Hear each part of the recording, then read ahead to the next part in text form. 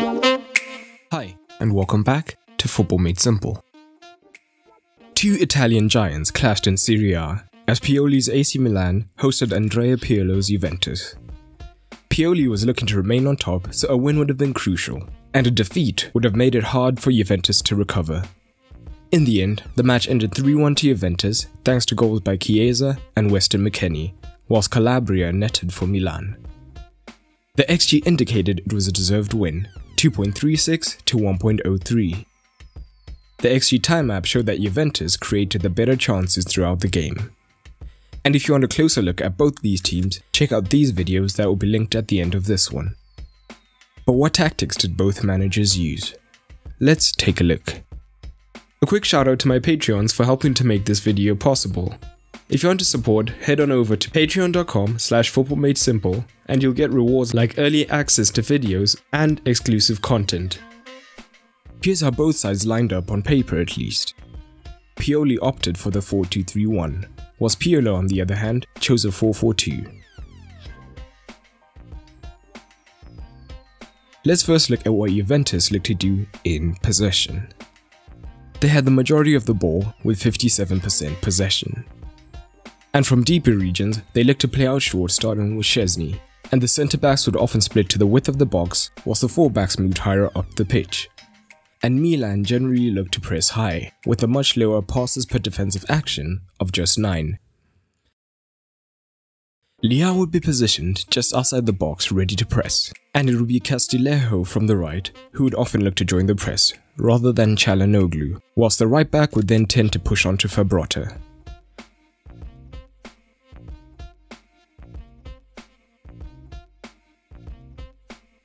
Ramsey tended to push narrow initially, so Çalhanoğlu remaining deep allowed a 3 vs 3 in midfield, and it meant that Fabrotta could push high as there was no winger behind him.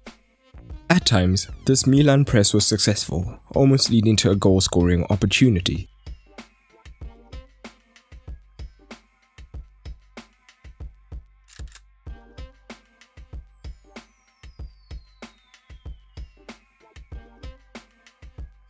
But we did see Ronaldo at times move into the left channel, which would pin Dalot deeper and create space for Fabrotta to receive and then look to play out.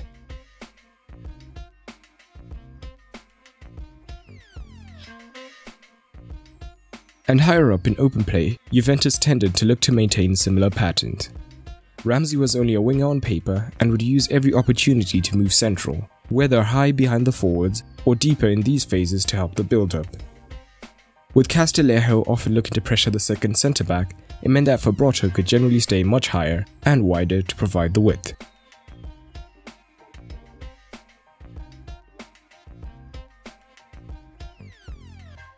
This shows in the average positions. And with an extra man deep, when Milan looked to continue their press, it would be one of Calabria or Chiesa who would be drawn higher up the pitch, creating space. Pirlo aims to have men between the final line, so they would often look to take advantage of this, usually with Dybala dropping to receive. Although we did see Ramsey and Rabiot using opposing movements at times, with Rabiot charging into the space created.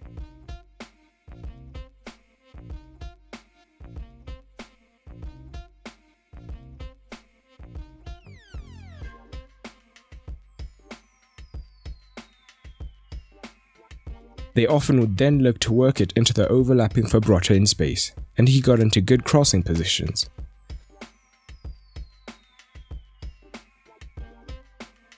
In fact, he had the most crosses attempted for Juventus.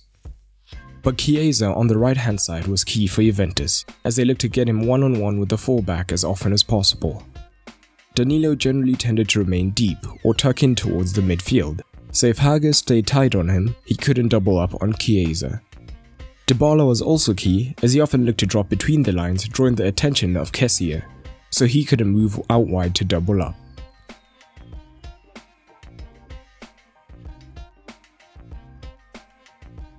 We see some of these principles in the Juventus goals.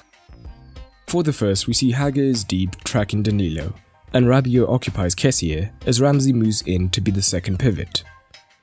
All of this means that Chiesa is 1 vs 1 with his man. Dybala shows to receive the pass, and a lovely backheel gets Chiesa into a great position to score. For the second, we see Fabrota high and wide, dragging Calabria out of position as he looks to double up as Castillejo is caught higher. Dybala then gets into space and finds Chiesa, who takes an excellent first touch before finishing. But Milan looked dangerous in the transition from these phases. Rafael Leao in particular often looked to pull into the space behind Danilo, and he was often found as a man could get between the lines to play the pass, and this led to some promising situations.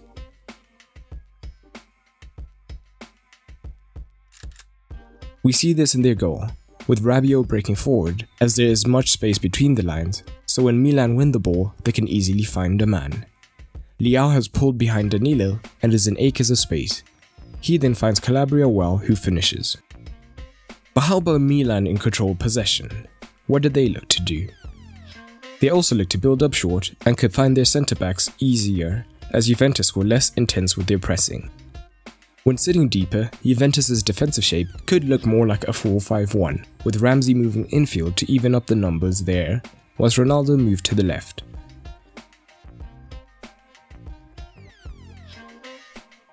However, usually Ronaldo was central to press a centre-back, and interestingly, Juventus' double pivot tended to push high up the pitch onto Milan's deeper pivots. This left them vulnerable, and on several occasions we saw Çalhanoğlu able to receive the ball, turn and play an expansive pass to get Milan attacking, and his influence was unmistakable, with 5 key passes, 4 dribbles and the most touches for the side.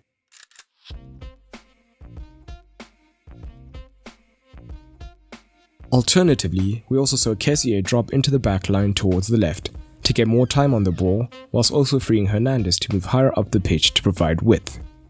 In these phases, Çalhanoğlu would then drop deeper into midfield, and Rafael Leao was also willing to drop into the 10 position with runners ahead of him to ensure that the midfield was never overloaded.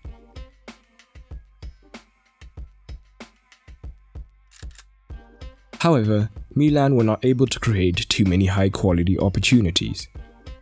And overall, Pirlo will be delighted with the win, putting them 7 points behind Milan, but with their game in hand. Milan will be happy that Inter also lost, but will need better performances in the big games in the future. But what did you make of the match? Drop it down below. Leave a football emoji somewhere in your comment so I can reply to you first. And as always, a big thanks to GetPsych6, Lewis, as well as Shannon Brown for helping to support me on Patreon. But that's all for today, and remember, keep it simple.